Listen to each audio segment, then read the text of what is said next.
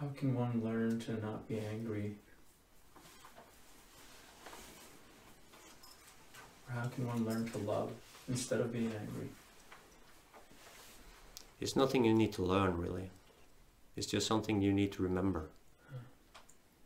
The anger comes from a belief or a misunderstanding of who you truly are. Yes, we know that the physical body can sometimes have a reaction. It needs to get out of the system because it's so suppressed with feelings. So it needs to have a way out, and that you call anger sometimes, to release that tension and that stuckness of the flow of life source itself.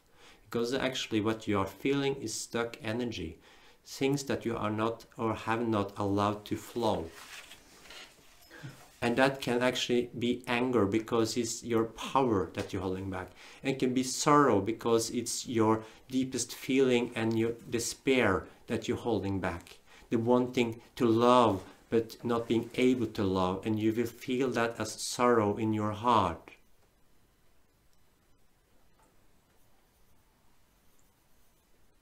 Therefore, it's about remembering who you are and allowing, as we say, who you truly are in all aspects of you.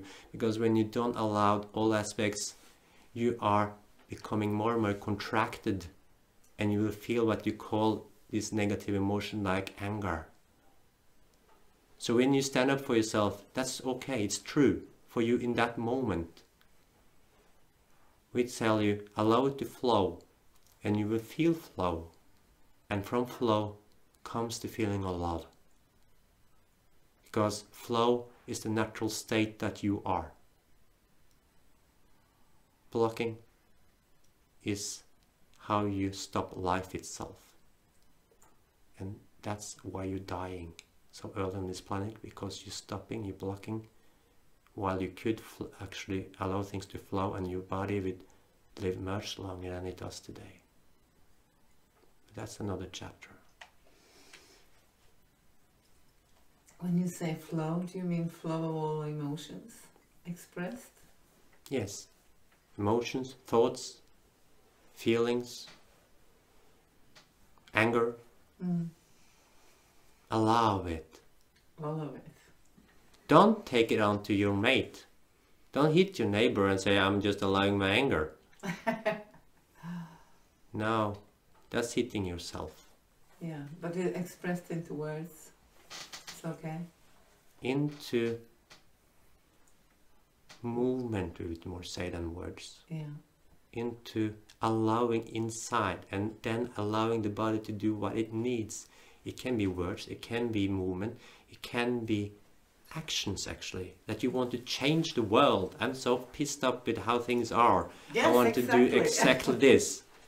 That is also a way of flowing, because your heart desires a change. A moment. Yeah, because you feel that it's stuck in the collective field. When you feel it's stuck in the collective field, you will feel it inside of you, because there's no separation between you and that energy. And when you feel stuckness, your natural deepest instinct is to make it flow. And that's why you become angry with the world, and you project it to the world. But it's not about the to the world, it's about the stuckness you're projecting on it to. Yes. So the movements wanting to have a change on the planet is actually a movement collectively resisting and now standing up for the stuckness of the flow. Yeah. And it's coming in so many forms on your planet now, because you want to be free. Of course. Because you are free. And when you are blocking your natural state, something deep within you is resisting that, in a sense that it wants to make change to it, and it wants it to flow again. Yes. So yes, you're correct. Allow it. But allow it in the form that the body and the senses needs in that sense. But don't judge it onto others. Allow it to flow in the form that's loving, natural for you and for all of the beings. Thank you.